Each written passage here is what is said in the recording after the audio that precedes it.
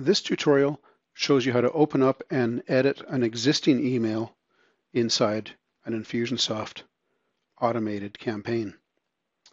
So once you log in, you're going to go up to the Infusionsoft logo at the top left, click on Campaign Builder, and select the campaign that you want to edit, like this.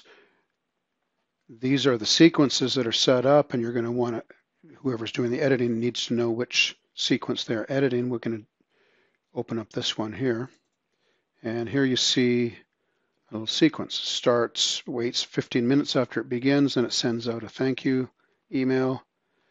It waits 3 days and then sends out the next email. By the way, you can change the name of the email here. Email 2, usually it's good practice to put some indication of what kind of content is in that email, like thanks, for example, in this case.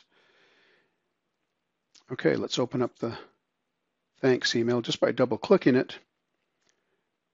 And then there's the text. So you can now edit at will. You can change the font size by highlighting and selecting. Usually 12 size font is a good font size.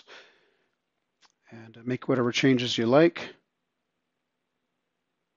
And then back to sequence. And if there's no more edits to make, you can back out and then publish.